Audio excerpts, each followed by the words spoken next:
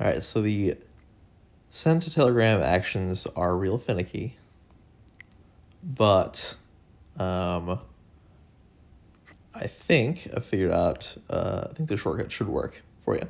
I've just copied a bunch of links to that tab group there, and we're gonna run my shortcut. It's gonna ask for a contact. I'm gonna choose myself.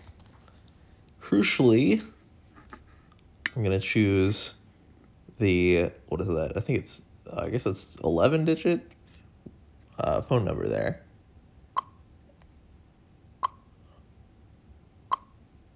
I included the scent sound just because I don't know. It was odd that it didn't play without the app open. So getting there. I'm pretty sure it's gonna have to be a phone number, unfortunately. But at least it does work. I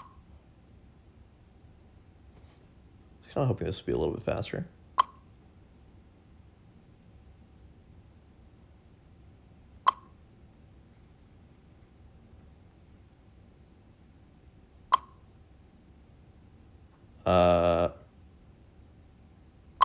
I should have chosen less tabs. There we go.